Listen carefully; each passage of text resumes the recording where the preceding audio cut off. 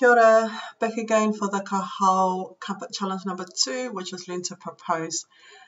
This is something that I have been doing a lot lately, mainly because I'm the type of person that likes to get things done, and I've found that if I go into a situation or a project with a plan or suggestions, we tend to get things done quicker, we tend to make decisions quicker, and we speed up the process a little bit by doing that.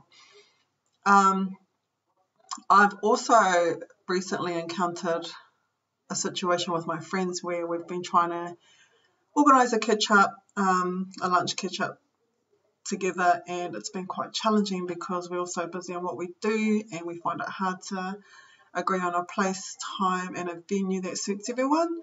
So we tend to go in circles, and then next thing you know, 1 month's gone, 2 months have gone, and we still haven't seen each other.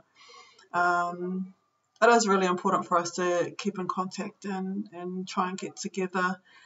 So I figured that if I want that to happen, I need to go in hard with a plan, set a time, set a place, set a date, put it out there, and then it's up to my mates to let us know whether they're available or not. If they're available, that's mean, and if they're not, that's cool also, because we can always catch up at a later date. So yep, that was my experience with the challenge, and just sharing an experience I had recently with my mates. But yeah, that's the Kahau Challenge number 2 done.